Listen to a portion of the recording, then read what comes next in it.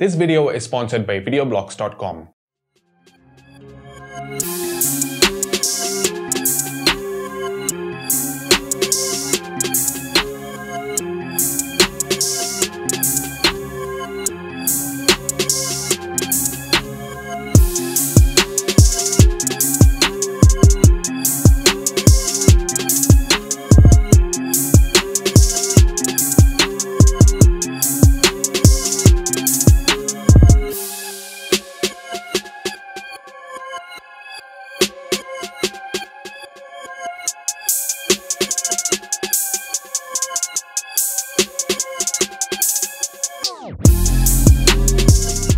So what did you think of that clip? Well, here's a fun fact.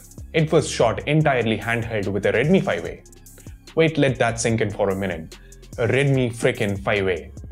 While it's fun to spend money on equipment for a YouTube channel, you don't necessarily need an expensive camera to shoot YouTube videos.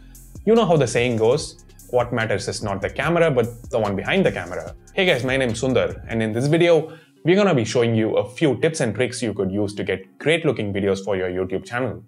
And if you do end up liking this video, do give it a thumbs up, subscribe and hit that bell icon.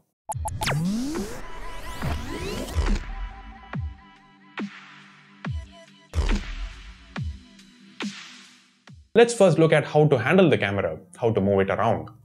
Easy, just put it on a universal holder and mount it on a small tripod and carry it. I'll be leaving links to everything I mentioned in this video in the description below, so do check them out. Anyway, coming back, even for regular movements, using a tripod will result in a more stable footage than holding the phone itself. Let's now get to the shots. Oh yeah, you won't see me holding a tripod here because I use the LG V30 Plus to shoot B-rolls, and it has optical image stabilization which does a great job by itself. So the sun is right there. So I'm going to be having the subject over here.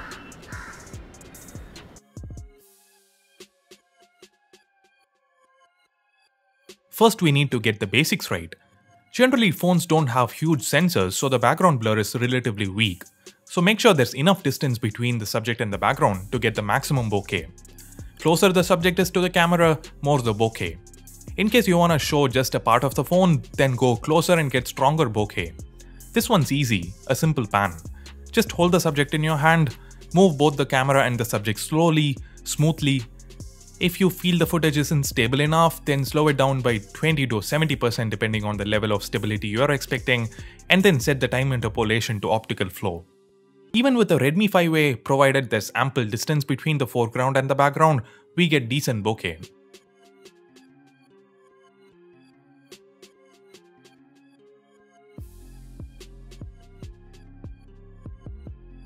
Here's another pan shot. Yeah, there isn't enough distance, but then I feel the all-green background looks good. There is a bit of bokeh as well. One more for you to feast your eyes on. I'm holding both the camera and the subject so the jitters become a common sight. To avoid it, we just need to place the subject somewhere and use both hands to handle the camera. Here's the resulting footage. Now we are gonna do a whip pan. Move the camera away from the subject, point it at the sky. Do the same thing with the different view of the subject. For example, here I am turning the phone around and shooting the back.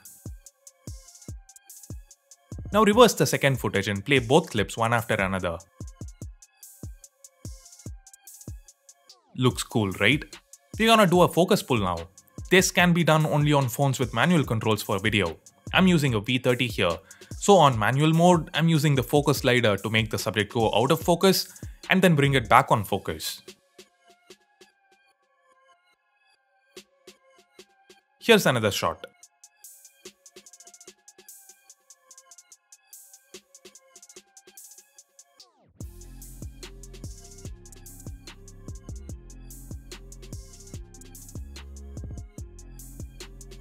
Now this is one of the coolest shots you'll ever come across. It's called the dolly zoom or the vertigo shot. It requires a bit of editing trick as well. Anyway, this is how it's done. From a distance, go closer to the subject. Make sure it stays on focus. I am focusing manually, but autofocus should get the job done as well. While editing, use keyframes to zoom into the subject. Make sure the framing stays constant throughout the clip. The end result would be mind-blowing.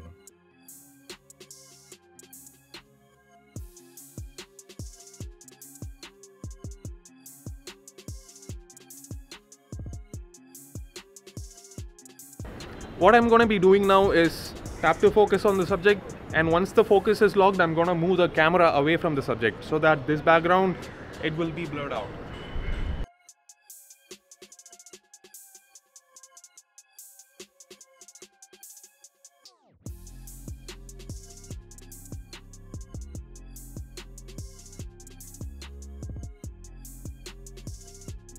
Here's a similar shot. Lock the focus on the phone.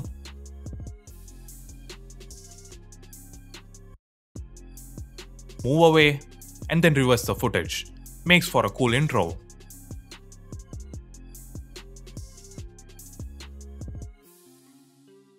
One more.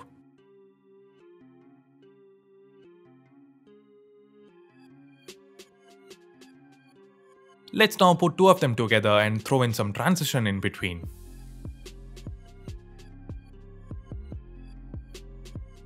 That was cool. Another way to improve the quality of footage is by using lower thirds like this, and also using stock footage like you saw at the opening of this video. And that's where our sponsors for this video, VideoBlocks, come in. VideoBlocks has one of the fastest growing, largest stock video libraries with over 3 million videos, After Effects and motion backgrounds. This is the only contributor marketplace that gives 100% of the commission back to the artists. And all of these clips come with a royalty-free agreement, so you cannot get hit with copyright claims. And we are giving away 7 days of VideoBlocks so you can try it out and get access to this massive video library and royalty-free license for free. So head on over to videoblocks.com/YouTube or click the link in the description box below to start downloading and get 7 days of VideoBlocks for free. Now that we have covered shooting outdoors and spicing up that footage, as tech YouTubers, we need to shoot the phone, software aspects of the phone a lot. Cannot do that outdoors all the time due to reflections, sunlight legibility of some phones and so on. Even during the golden hours of shooting, that hour after sunrise and the one before sunset, it's limited. But if you do need to shoot outdoors, then try not to have the sun directly hit the phone. Like here, the sun's to my right and so my hand's lit, but the phone's not reflecting a lot. You need to adjust the display brightness accordingly. Crank it up, but don't let the whites get blown out. It's perfect now. Alternatively, Find a window. Here the background won't be as bright, that's why you need to increase EV or exposure compensation value on your phone, or increase ISO in case you have control over it. And that would mean that the phone's brightness, which we set to about 60% while shooting outdoors, will lead to blown out whites. So crank the brightness down to about 10%. We are good to go.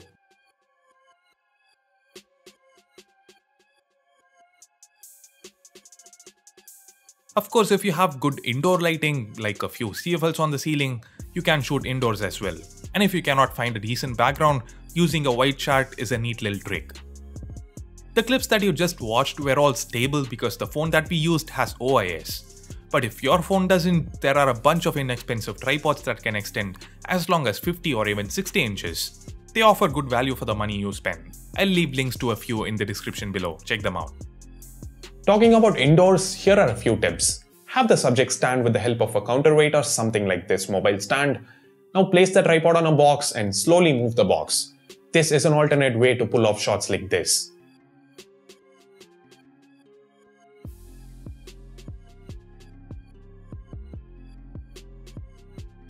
You can also lock focus on the subject and move the tripod along a curved path. Now reverse the footage in post to get something like this. Out of focus to in focus. Kinda like a focus pull. So there you go, some basic tips to help you get started with your tech YouTube channel. And as you've noticed, all we'd recommend you to buy is a tripod for your phone that's priced under 1000 rupees, some charts if needed that's basically 5 rupees each. And wait, what about audio? Well, this audio you're hearing right now is being recorded via this mic. It's just a pair of earphones with a mic wrapped around my neck. And if you're wearing a shirt, it's even simple. You can use a paper clip to hold it in place. Yup, it doesn't sound as good as a 50,000 rupee mic does, but it's something most people won't notice. It will definitely help you get started. And anyway, if you found these tips useful, please hit that like button, subscribe to C4E Tech and hit that bell icon to get notified each time a new video goes live on the channel.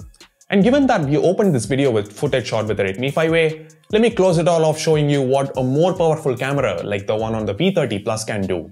So I'm now leaving for the moment. Have a nice day.